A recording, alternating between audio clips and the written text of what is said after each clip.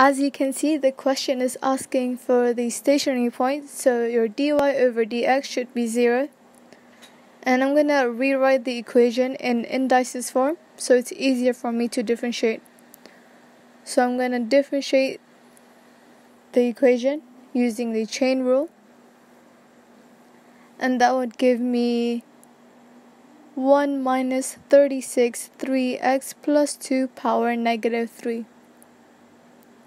And now I'm going to do 1 minus 36 over 3x plus 2 power 3 equals to 0. And then I'm going to make the denominator the same. And when I shift 3x plus 2 power 3 to the other side, it will still be 0. Then I'm going to move 36 to the other side. And then I'm going to cube root 36. So our x would be the cube root of 36 minus 2 over 3.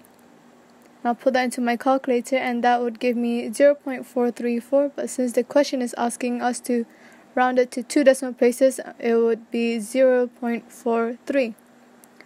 Now that we found our x, we can find our y by just substituting our x into the y equation. And that would give me 0.98. So our coordinates is 0.43 and 0.98. Moving on to the next question, it's asking us to find the area of the shaded region. So I'm just going to redraw the graph on this corner. To find the area of the shaded region, we would have to integrate the y equation.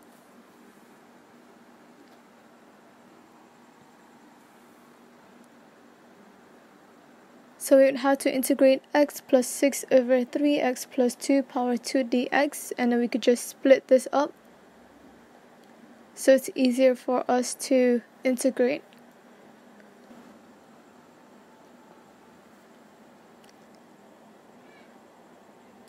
And then I'm going to simplify it, and that would be x squared over 2 minus 2 over 3x plus 2.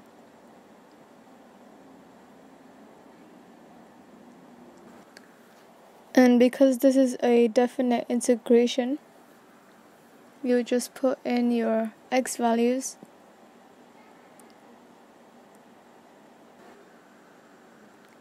And that would be 2 minus 1 over 4 minus negative 1, which is 2 minus 1 over 4 plus 1, giving us 11 over 4, which I'm going to write as a decimal.